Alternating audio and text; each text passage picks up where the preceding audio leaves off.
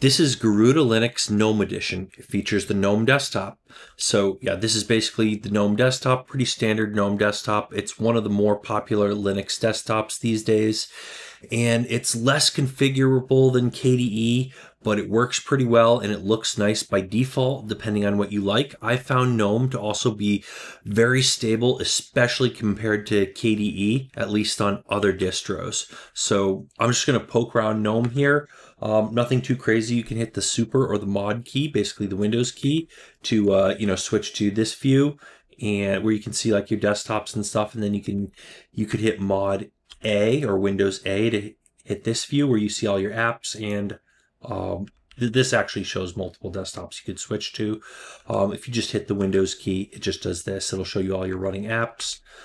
Basically the same as every other GNOME desktop. I've already done a few distros with GNOME already.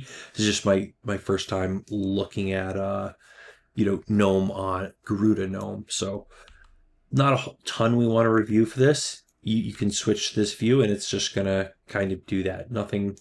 You can switch desktops. Standard GNOME stuff. Also has this little thing up here you can switch to this mode in, and once you're here you can click down here for your apps. Basically standard GNOME stuff. Comes with all these regular GNOME utilities and stuff here. It comes with gedit actually, and let's see, is this actually about gedit? This is gedit. It comes with gedit. All right, how about that? Yeah, it comes with extensions installed already, a few other applications, relatively standard stuff.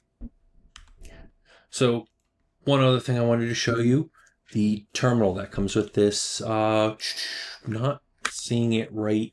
You know what, they didn't put a shortcut here. It does come with GNOME disks, GNOME tweaks, and GNOME extensions. GNOME terminal right here on the second page. Always like to put a link to that right down there. GNOME terminal. Notice they customize it like with the other Garuda Linux editions.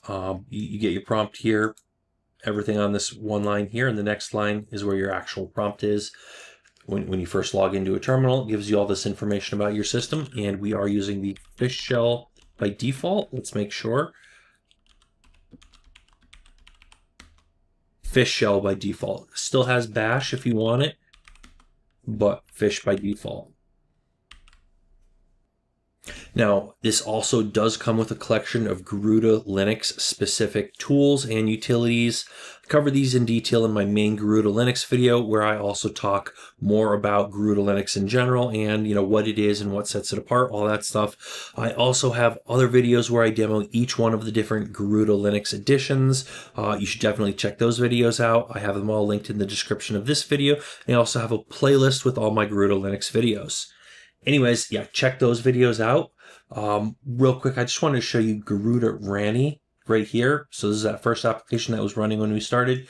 Lets you do a lot of stuff. You can install packages, change system settings, lots of gaming related settings, maintenance stuff you can do, update your system, clean cache, all that sort of stuff. This is one of a few different Garuda Linux specific tools available. So this is, but yeah, I have way more. I'm going to cover this, and I do cover this in a whole lot more detail, along with the other Garuda Linux specific tools, which is why I'm not looking into these specific things down here. Most of these are just standard GNOME things. A few of them are Garuda Linux specific. We have like BTRF Assistant and a few other things that we have, like Snapper, Setup Assistant, stuff like that. Garuda system maintenance settings, a lot of great stuff.